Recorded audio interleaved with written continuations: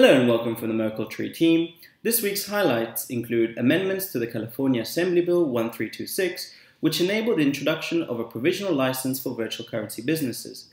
The bill aims to allow for virtual currency businesses with outstanding obligations of less than $1 million and a low-risk business model to be approved for a provisional license.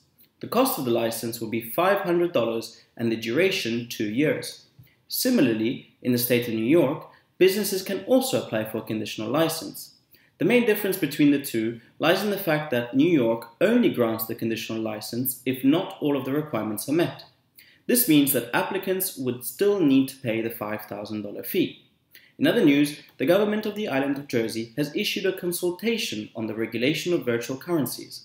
Specifically, the consultation aims to understand what are the most prominent money laundering and terrorist financing risks associated with virtual currencies, what are the available options for regulation, the approaches adopted by other jurisdictions, the views of leading organizations, the possibility of adopting a standard for distributed ledger technology, and the possibility of potential future pan-channel island work.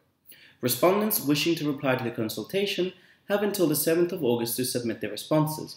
That's all from the Merkle Tree team. For further information, please visit the Merkle Tree blog.